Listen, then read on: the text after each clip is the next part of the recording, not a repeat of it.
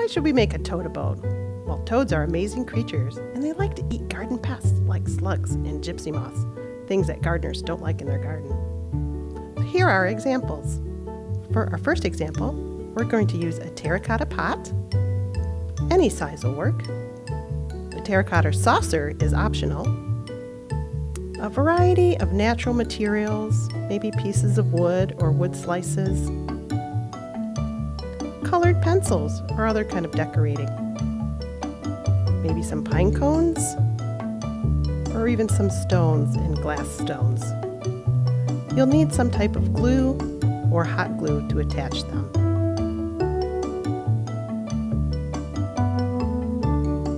Start by decorating your pot with your pencil or other drawing material. Any shape, any pattern, it's up to you.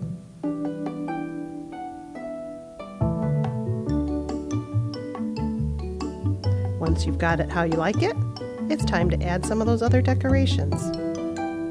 Use the hot glue or the tacky glue and attach some of your other materials.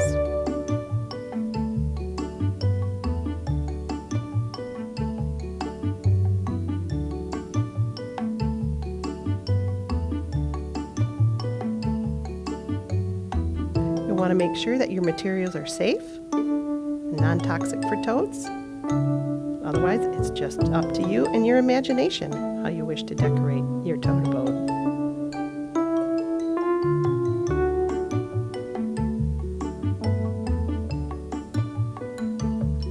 Same thing with the saucer.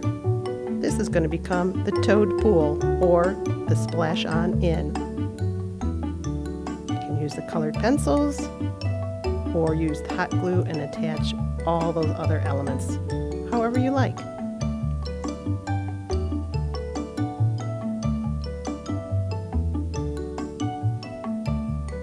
If your clay pot has a hole in the top, you'll want to cover that up, just to keep that rainwater off your toad.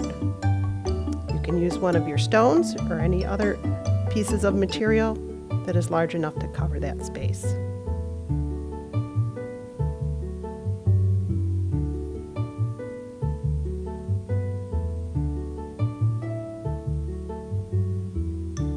Once it's dry and ready to go outside, you want to place your clay pot on a couple, 2 or 3 stones to raise it up off the ground.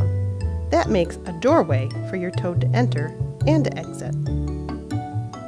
If you did include that pool, you want to scooch that down into the soil, add some water. You want to make sure to keep it filled with water or give it a spritz every day or so to keep it clean. Then you wait for your toads to come visit.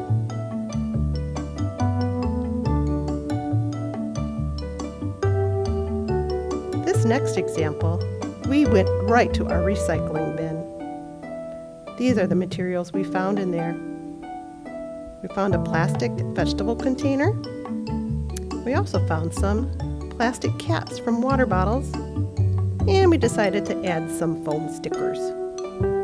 Some decorating tools with some permanent markers and some plastic stakes, and we included some paint. First thing we're going to do is use some scissors or a sharp knife and cut our doorways.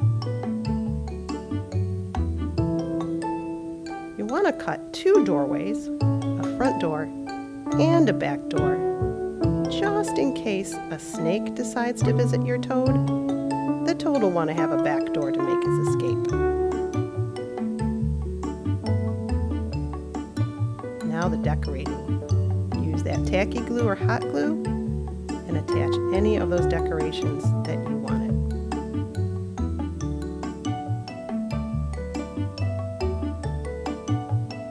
You could even make a sign and welcome your toads.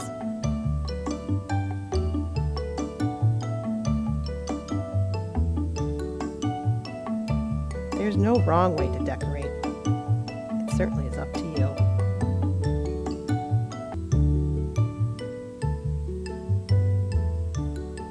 Once it's dry, it's ready again for our toad friends. This third example uses a combination of natural materials and materials from our recycle box. this is what we used. A round container, some acrylic paint, we added some buttons, and also some moss. First thing, indeed, cut those doorways. Remember to cut a front and a back door.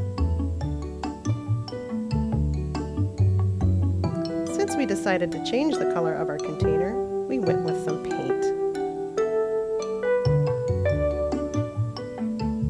We brushed paint on the outside and let it dry. Once it was dry, we were ready to add our other embellishments. We used hot glue. You could use tacky glue as well to attach the buttons.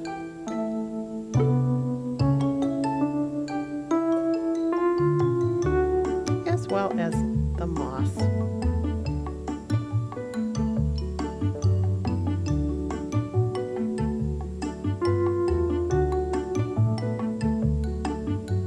Ready for our frog or toad.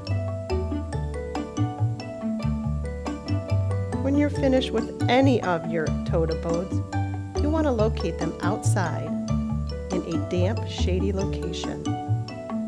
Loosen the soil under it or line your abode with leaf litter. Toads like to get cozy. Make sure the abode has a front and back door. And add a pool if you like. Toads like to drink water through their skin and they appreciate a real good soak. Thank you, and we hope you have fun.